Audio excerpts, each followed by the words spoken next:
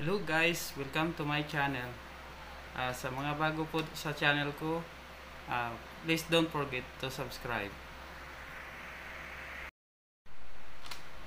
Yung araw po, ituturo po natin ay ito. Ano nga ba ang mga basic parts ng ating computer?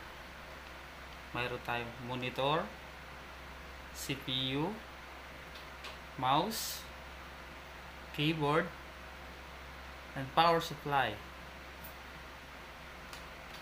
Ngayon, ano nga ba ang monitor? Monitor is used to view or observing. Next po is CPU. CPU is Central Processing Unit o yun pinaka body parts ng computer po. Mouse. Gamit po natin sa point or paglipat ng cursor.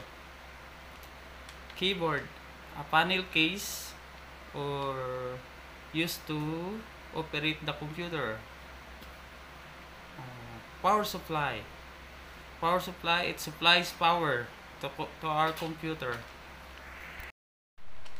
We have two types of computer. We have laptop and desktop.